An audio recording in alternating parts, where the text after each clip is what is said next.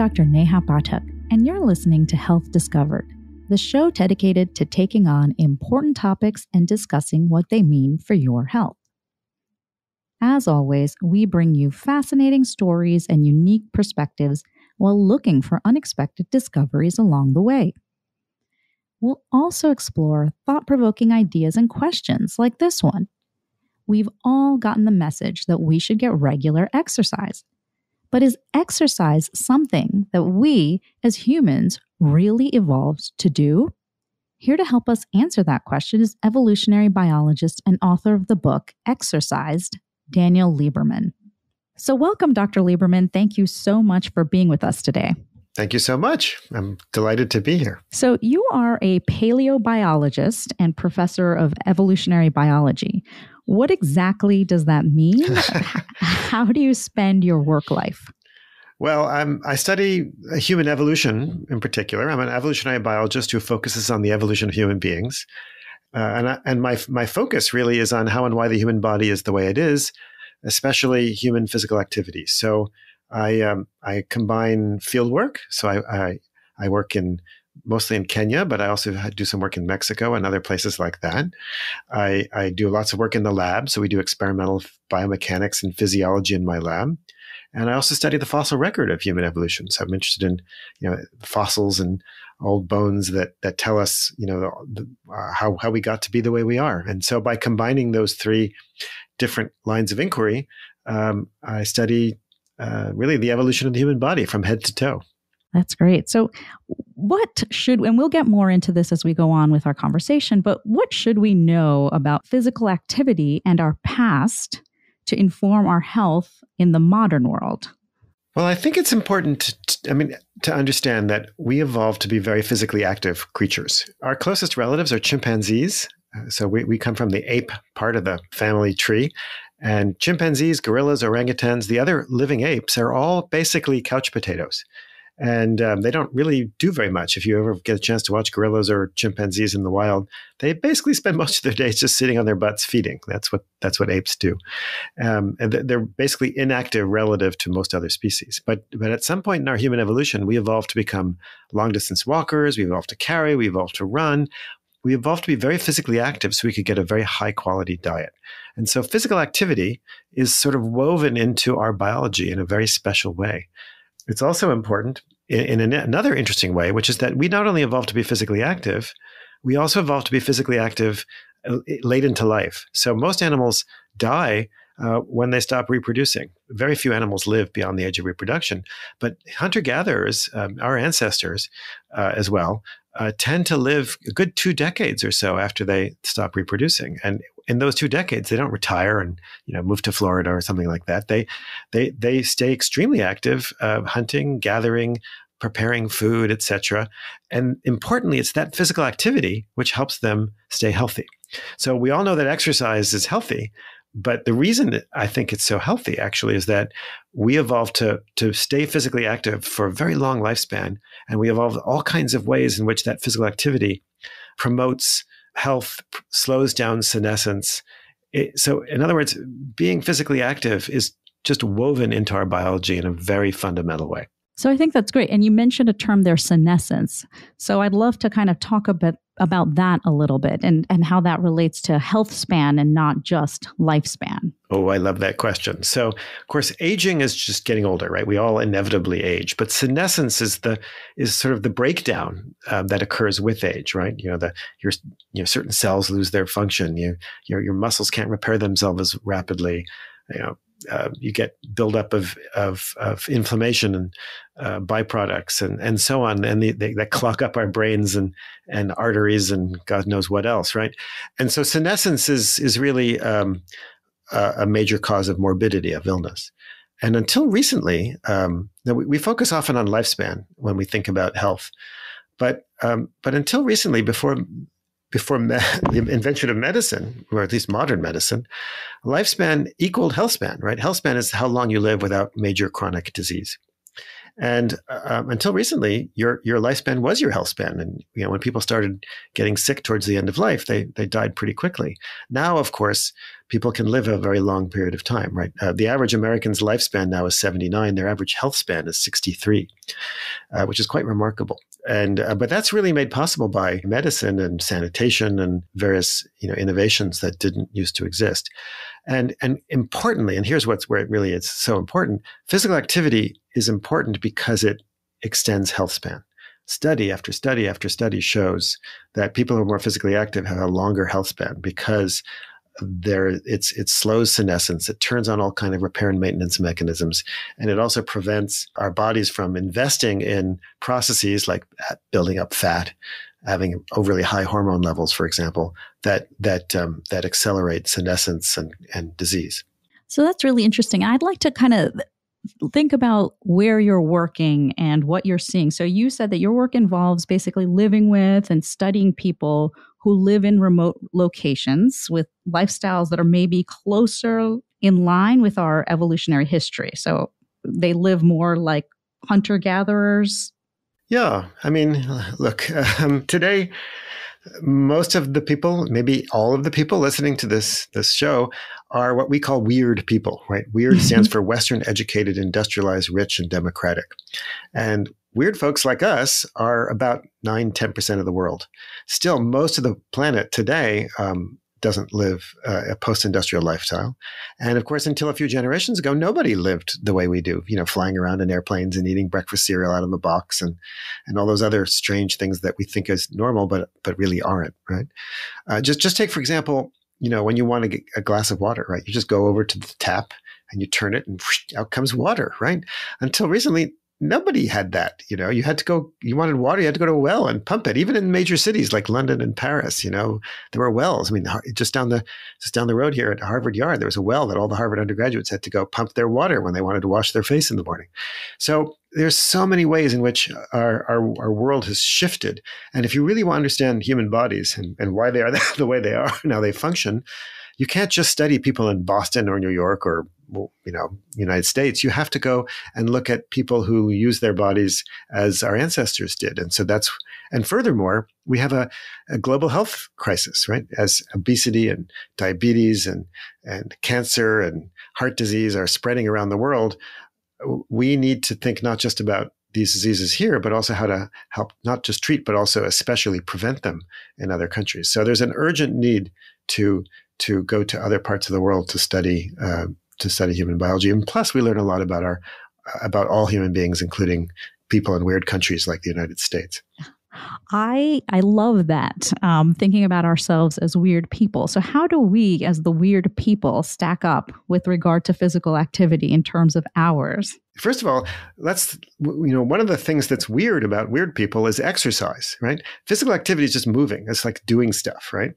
But exercise is discretionary, voluntary physical activity for the sake of health and fitness. And until recently, because people were physically active all the time and struggling to get enough food, nobody exercised. I mean, this morning, for example, I worked out in my basement. I have a little gym in my basement, and I have all kinds of weights down there, which I spent money on, whose sole function is to be lifted. I mean, think about that. It's just a weird, strange, bizarre thing to spend money on like pieces of heavy metal that you lift, right? And I have a treadmill down there, a machine that's incredibly noisy and expensive and unpleasant and makes you work really hard and to get you absolutely nowhere, right? These are modern, strange things that nobody ever did until recently, right? So exercise in and of itself is weird, right? But as your question implied, physical activity has also changed, right? And we have this sort of notion that our ancestors were these incredible super athletes who went out and worked super, super hard all day long and never sat, and but in reality, they were reasonably hardworking.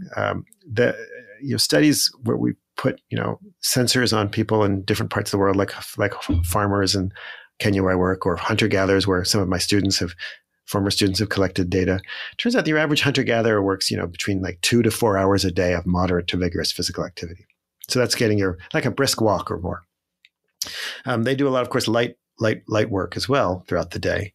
But they also sit a lot too, about 9-10 hours a day.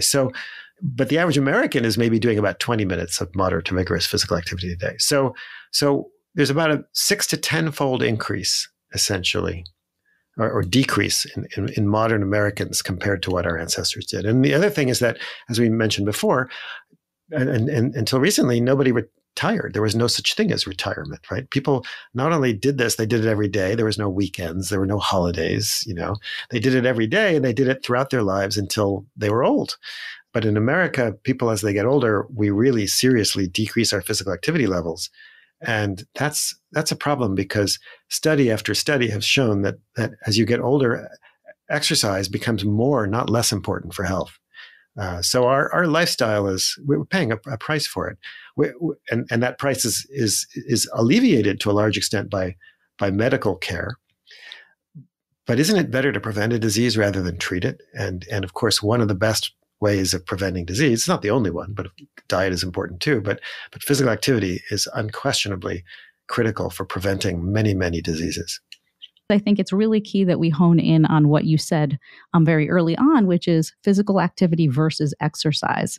And I think that a lot of us, especially doctors, so being a doctor, I will own this, is when we're in our office, we'll often tell people, and we'll kind of say it as a throwaway statement, like, okay, just make sure you're getting your exercise, or, get out there and get some exercise, which may leave people feeling frustrated, nervous. They don't know what that means. They don't know how much, versus physical activity.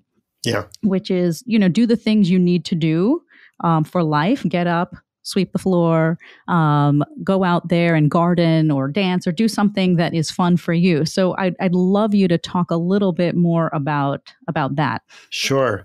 Well, the reason I called the book Exercised is that people today are exercised about exercise, right? They're anxious, they're confused, they feel a little bullied. Everybody knows that exercise is good for them. You don't have to tell them that. But people don't like it. And I think there's an ancient evolutionary origin for that, right? Because until recently, calories were limited, just like time is limited, right? The time you and I are talking right now is time that we will never get back, right? It's a one-shot deal, right? And calories are also limited for most people still on the planet, and were for all of our ancestors. And when you spend a calorie on one thing, you can't spend it on something else. And so when you're struggling to get enough calories, doing extra physical activity, which costs calories, is just a bad idea. So people have a deep-seated instinct to not, spend extra calories when they don't need to. And then all of a sudden we come along and say, hey, you need to exercise. And if you take the escalator or the elevator in your building, you're lazy. If you don't get out and run marathons or, whatever it is that you're lazy. And then we also sell it, right? Just do it, right? So we've commodified it, we've medicalized it. But the problem is that, look, we know that doesn't really work, right? Adherence to all kinds of medications is terrible. People don't even take their pills, right? So if you're not going to take your pill, how are you going to, trudge on a treadmill for half an hour, especially when it's unpleasant?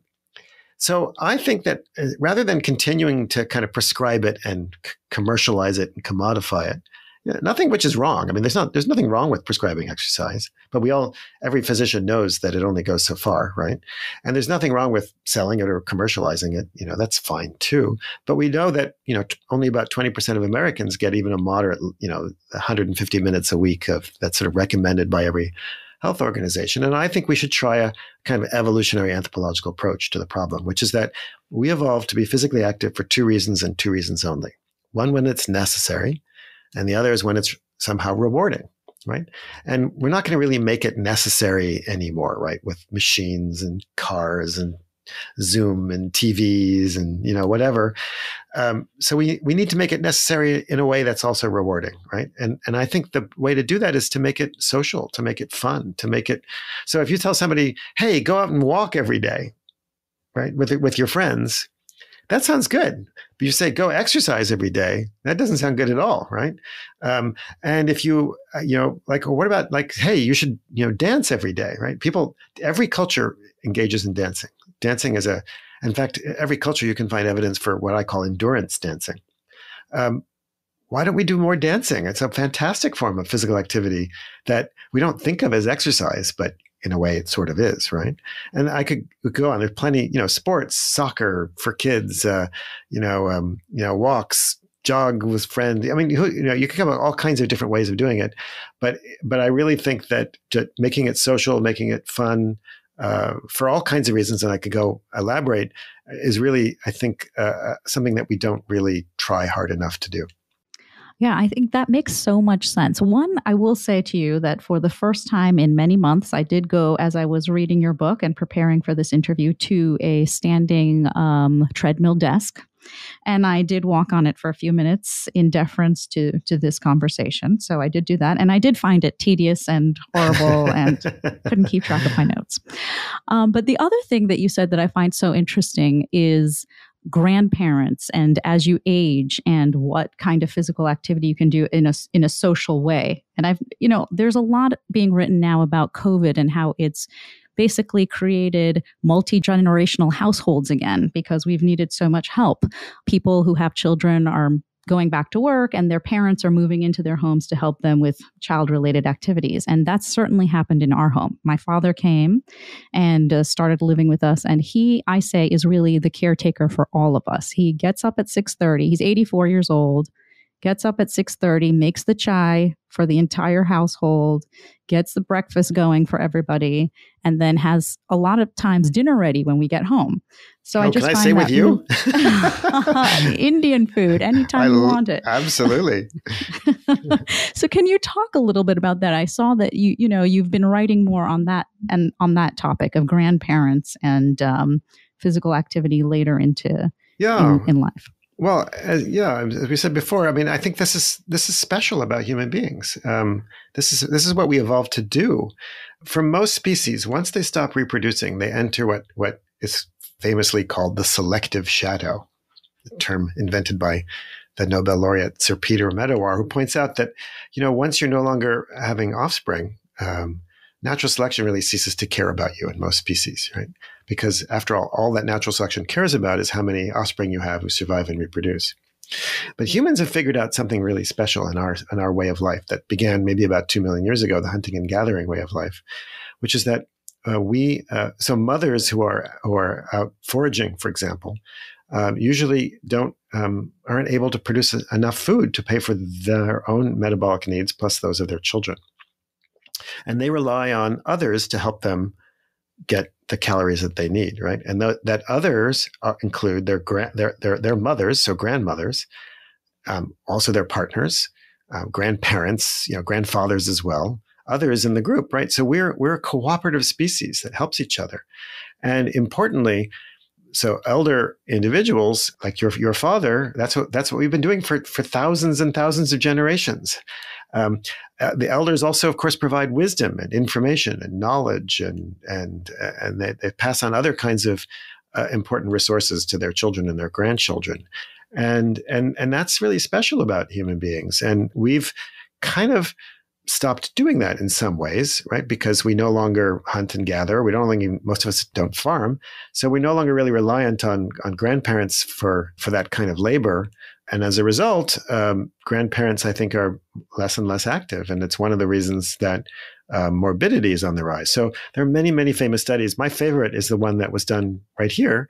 It was the first major study ever done on aging and exercise by Ralph Paffenbarger, very famous paper. I'm sure you read it many times. Published in 1986 in New England Journal of Medicine, which showed that as people get older, their mortality rate declines enormously with physical activity, and that decline in mortality increases with age. So like a 30 or 40-year-old individual who exercises 2,000 calories a week has about I think it's about a 20% lower mortality rate.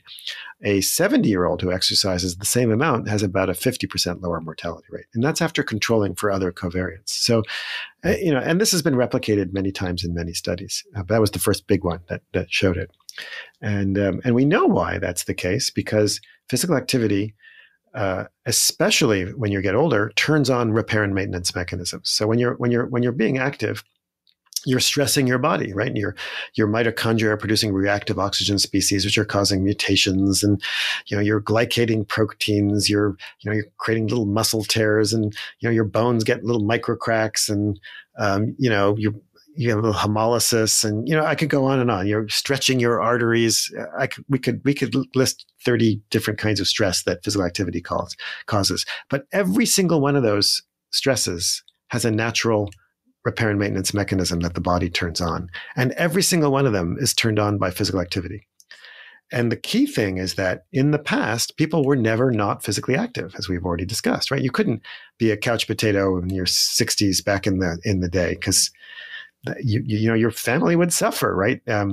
You wouldn't have any food and they wouldn't have any food. So we never evolved to turn these mechanisms on in the absence of physical activity.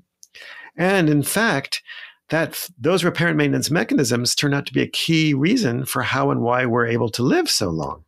So physical activity is not only a reason to live longer, it actually helps us live longer. It's part and parcel of the same process. So as we get older, we have this idea in our society that it's, you know, normal to kind of take it easy and relax. But your father is showing us exactly what we're really meant to do, which is to stay active. And staying active keeps us healthy and turns on all kinds of mechanisms that we know are vital for delaying the onset of morbidity, hence various kinds of, you know, hence death. I think it's so interesting what you said also is that when we think of the word exercise, I think in a lot of people's minds, it's connected to conditions or what they want their outcome to be. So if I exercise, it's because I want to lose weight. Or if I exercise, it's because I want to put on some muscle and I want to look fit. But we don't really talk about all of these other things. Every time you exercise, there are thousands of chemicals that are released into your body. There's genetic changes. There's immune cells that go out and hunt for things. There's mechanisms to repair the stress that's put on your body. So I think, is this a conversation that we need to change the way we frame how we talk about things? I couldn't agree more. I mean, the sad thing about the way we've sort of commercialized and commodified and to some extent medicalized exercise is it's primarily focused around weight. And ironically, exercise is not a great way to lose weight. You can lose weight exercising. It's just not, if you want to lose a lot of weight fast, it's not the best way of doing it. But weight is just, you know, one of many contributors to health. And there are so many other dimensions of exercise. It's really, we're doing ourselves a serious disservice by focusing on one factor or another. And it's also why we'll never, ever, ever be able to put exercise in a pill. There are people constantly trying to find some biomolecule that's turned on to exercise that you put in pill form that you can sell for a lot of money. And, you know, some of them may have some benefits. They also may have side effects. But you're never, ever, ever, ever going to come even close to the benefits of physical activity from any kind of pharmaceutical. It's just not going to happen. It's impossible. It's there, as you say, there are thousands of genes that are turned on by physical activity. You can't turn that into any kind of prescription. It's still the one of the ideal ways, if not the most important way, along with diet and stress relief and other things to prevent illness. It's still indispensable. That's great. So in terms of changing the conversation, so in an evolutionary sense, does fit mean being ripped? I mean, is that what we're looking for fitness, we're looking for health span. We're not necessarily looking for being ripped or muscular. So can you talk a little bit about that? I mean, not that is not a great side effect of exercise, but back in the day, and by the day, I don't mean even all that long ago, when people were struggling to get enough energy, you wanted to have enough muscle to do what you needed to do. But any extra is actually a tax. Muscle is expensive, right? If you do serious weightlifting, you got to eat a lot, right? And so having extra muscle back when you're a hunter-gatherer doesn't need to be all that strong, was actually a detriment. So our ancestors, they had to they were reasonably strong. So if you look at graphs of, for example, grip strength against age in different populations like United States or England, et cetera, where there's lots of data, and then administer the same test to hunter-gatherers, they're kind of like 75th percentile, They're on the higher end of being strong, but they're not ripped, but the key difference is that as they age, they stay at a high percentile, and their strength drops less as they age because, of course, they don't have can openers and escalators and elevators and they don't have cans. They have to stay physically active, and they have to still use their muscles to generate force. So strength is maintained more throughout age. And that's, of course, important because it prevents sarcopenia. And sarcopenia, muscle wasting is one of the most, sad and debilitating ways in which people age, because as people lose muscle mass and become more frail, they have a harder time doing physical activities, which then leads to a vicious cycle because then they're less physically active, which then kind of continues the sort of degradation that occurs from inactivity. In terms of other aspects of fitness, they had high aerobic capacities, but not crazy high. They're not like Tour de France athletes that have, super high VO2 maxes. They're not, when hunter-gatherers run, for example, they're doing like a 10-minute mile, very nice gradual jog. They're not running marathons like, modern elite marathons at like 5-minute miles. Crazy. It's amazing that anybody could do that for 26 miles, So they're reasonably fit, they're reasonably strong, but they're not crazy fit, they're not crazy strong, and they're not, doing ridiculous amounts of physical activity. They're just doing moderate levels, but on a regular basis, day after day after day after day. And we know that, all the epidemiological data tell us the same thing. If you're sedentary, your rate of mortality goes up. But if you just exercise 150 minutes a week, that's 21 minutes a day, your mortality rate, your all-cause mortality rate for a given age drops by about 30%.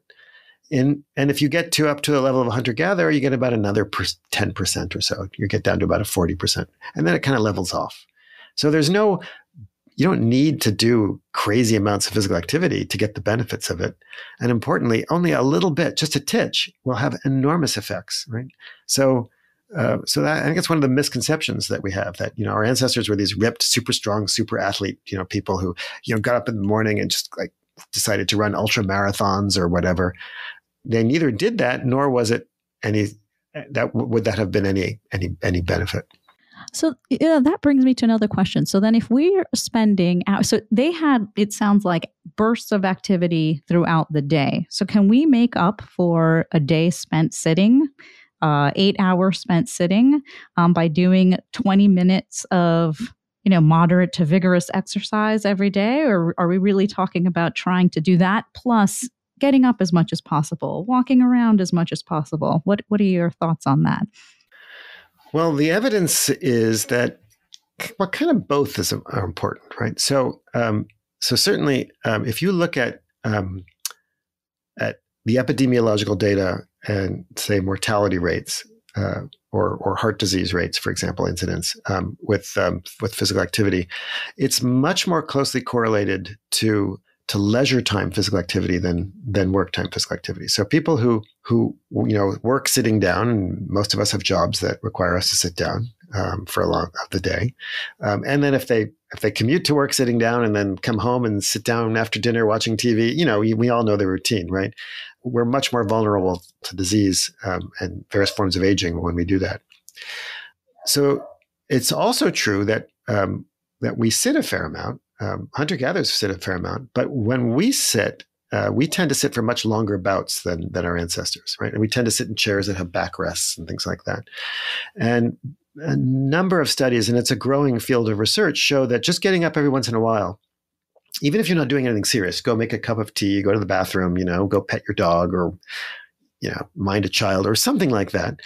All of that, it kind of turns your muscles on a little bit. It's a bit like turning your car engine on in the driveway. You're not using a huge amount of energy, but you do burn up some of the fats and sugars that are in your bloodstream. You turn on various genes. And so it's shown that two people can sit the same amount, but the person who gets up on a sort of every 10, 15 minutes, like our ancestors did, reaps quite a lot of metabolic benefit. So I think the answer is, if you are sitting all day long because you have a job, that's not a bad thing. And you can certainly make up for that by exercising, but it is good to try to get up every once in a while, just turn the machinery on. You'll also get a benefit from that as well. I love that. So it's not procrastination when you get up and walk away from the work you're supposed to do. It's actually something you're doing for your health. I love that advice. Absolutely.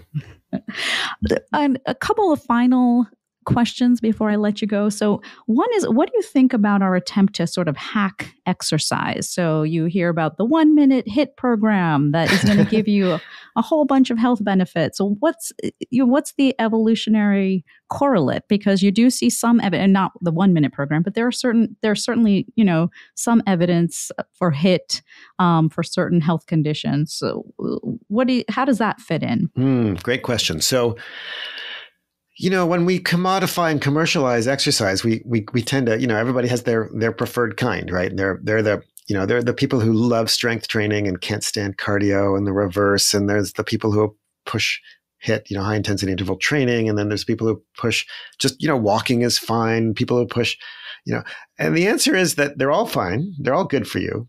But we never evolved to do one thing.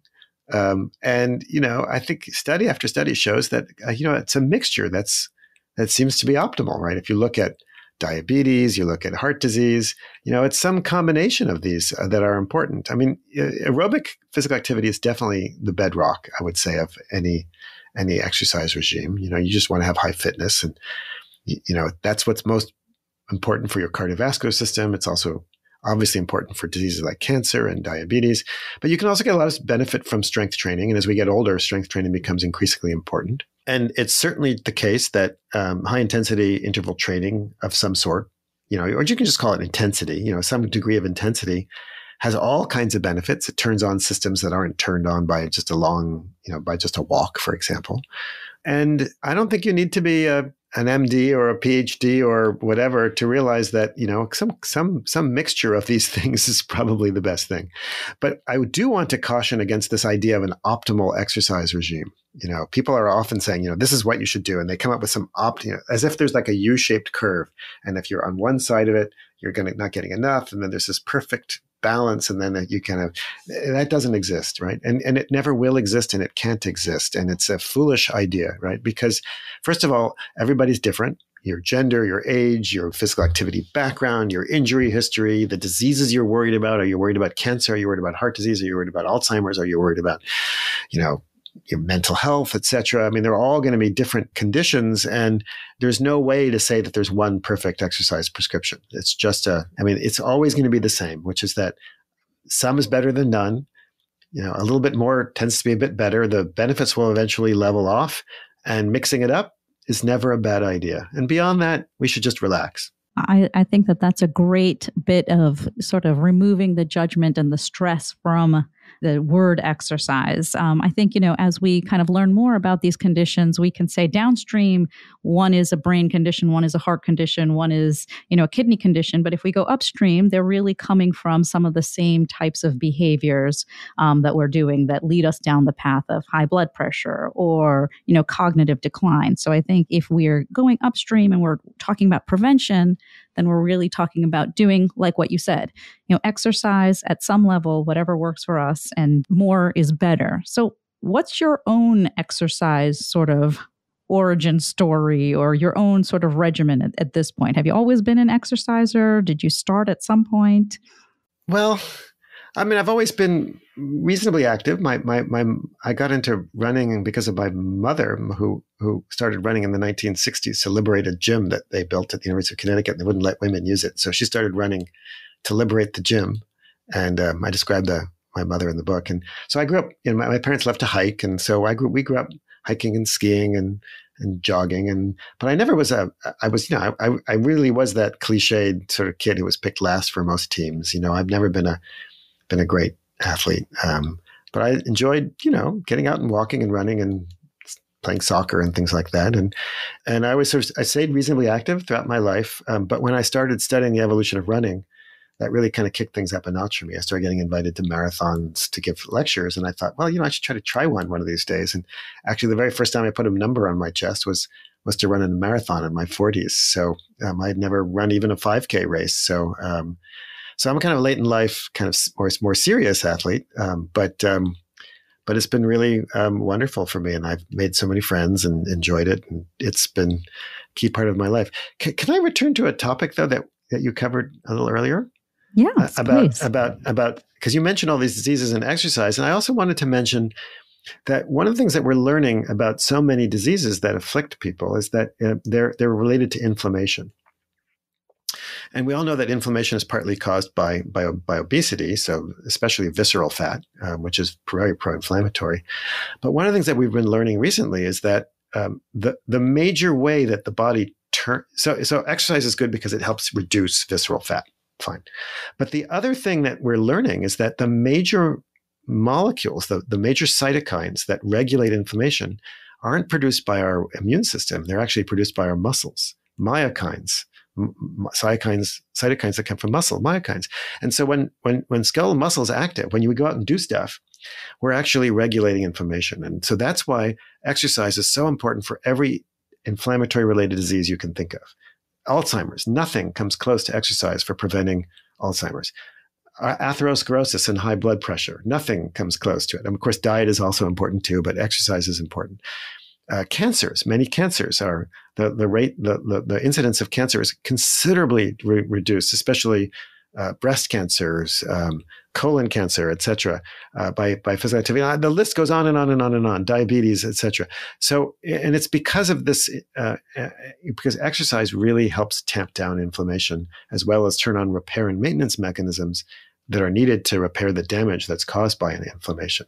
So again, you don't need to do that much, but we never evolved not to do it. And I think that's the key. It's a mismatch to be not physically active. So we often talk about exercise as medicine, right? But really, it's a better way of thinking about it from an evolutionary perspective is that's the absence of physical activity increases your vulnerability to a wide range of diseases.